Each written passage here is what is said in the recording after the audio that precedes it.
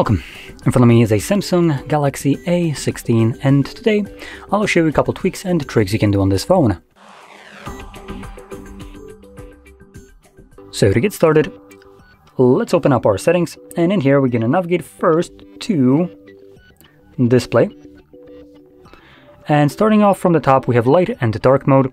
Now you can choose to permanently swap between those, or you can select dark mode settings, which allows you to then have it set on a schedule either from sunset to sunrise or on a custom timer, making it so you're virtually using both of the modes at the same time, or at least one of them at any given moment, but they will be switching. So it gives you the option to basically have dark mode during the nighttime and light mode during the daytime, which arguably might be the best kind of solution. But anyway, moving on a little bit further, we have motion smoothness, and here you can choose how what the refresh rate of your device will be. We have 90 and 60. Now this device only goes up to 90, unfortunately, but if you don't see much of a difference between 90 and 60, which some people won't, you might be interested in selecting it on a standard, as this will give you better battery life compared to the 90. 90 will look smoother, but will consume more of the phone's battery. Moving on to the next option is the screen mode. Here we have a couple options. We have the vivid and natural. By default, I believe the device is set to vivid, though on this LCD display it doesn't really make that much of a difference, but you can just choose whichever one you prefer more. We also have a couple images that you can choose from to see what the difference will be. Primarily, Samsungs have the reds and orange colors overdone, so if you find them to be, well, overdone, you can change to natural, and this will be a little bit more toned down and give you a bit more natural looking image. Now scrolling further down, we have the edge panel. So this is the, alright, it's turned off. By default, I believe it's on. I think it's right here, barely visible. Am I correct? Yes, I am.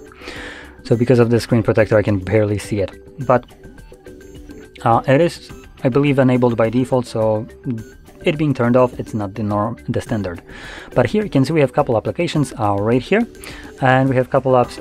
The ones on the top are going to be the most recently used applications. The ones at the bottom are the kind of ones that you can add and keep always visible here. Additionally, you can see there is a dual application right here. This is not normal.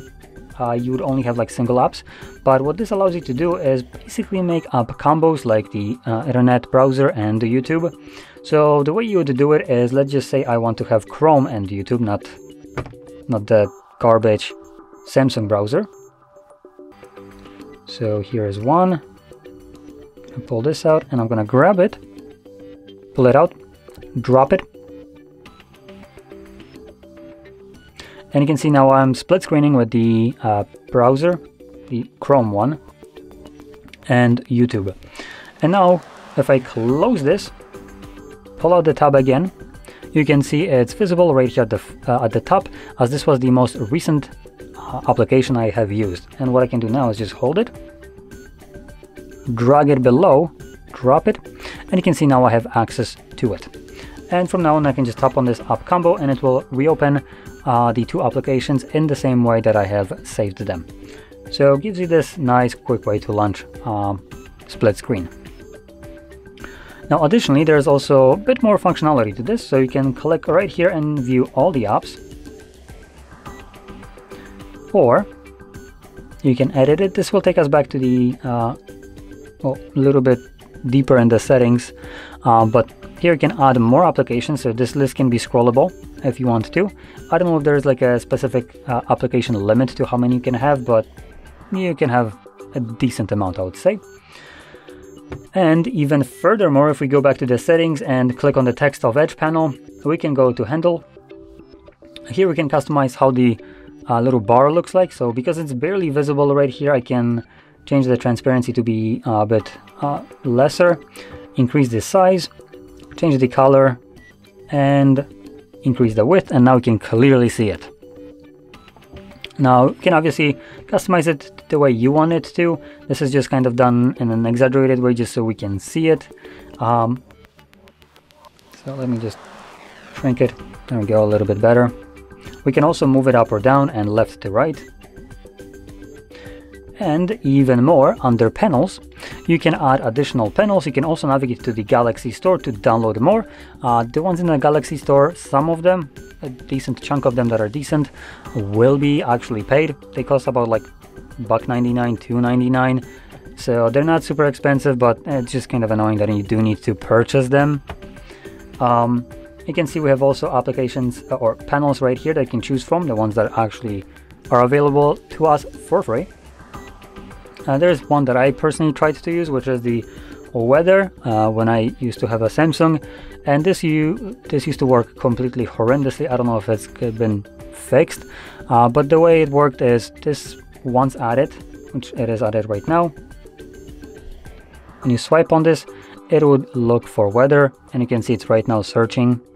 So what it will happen is when you, for instance, try to use this tomorrow, you pull it out, you swap to this panel, you then swipe down because you need to manually refresh it for some reason. At least that's how it worked for me. And then it's going to start refreshing way longer than it did when I added it. To the point that for me it was much faster to just do this, find weather, though I don't really recall where it's here. So it would be here. And just have that load instead. And that would have been quicker than waiting for the panel to actually load. Like I said, it might have been fixed, but keep that in mind. Some of those things might not be as good as they seem. Now going back to the settings, a little bit further down we have also navigation bar. This is just the gesture navigation along with the button navigation. You can choose between which one you want. We have also more options, which increases or decreases the sensitivity of the back gesture only. And you can probably notice that some other devices have more settings in there, but Samsung, instead of fixing the freaking problem that they had, they decided to just completely remove the option. Because why would they spend money on a premium device? Because let's be honest, this already is overpriced for what it is. So why would they fix the problem when they can just remove it? So less features is better, right? Less is more, apparently, in Samsung's idea. So yeah, I still prefer gestures, though you don't have the option to hide the bar right here, because the way that Samsung hid it is not by hiding it, but by moving it off the screen below, which screwed up the gesture navigation. When you try to open it, like go home, it wouldn't always like recognize this because you needed to be very precise, as the bar was literally off the screen. You can imagine how stupid that is. And furthermore, it worked even worse when you would be using a third-party launcher, which obviously Samsung doesn't want you to use.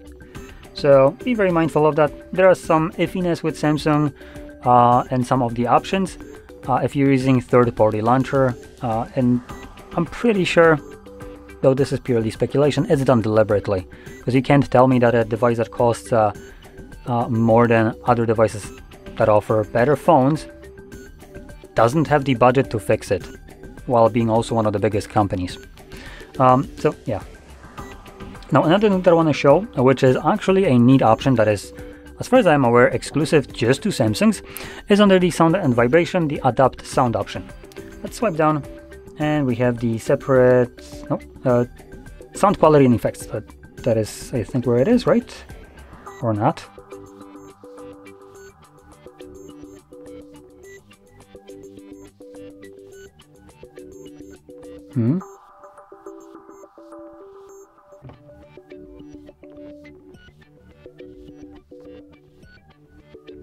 Okay, never mind. Again, another option that got removed. I got it from this device. Would be the adapt sound, which I was pretty sure is available to us on almost every Samsung device. So not sure why it's missing right here. But maybe you can check it out. Maybe it's present for you. It would be the option under sound quality and effects, and you'd have a third option right here, adapt sound or something along those lines.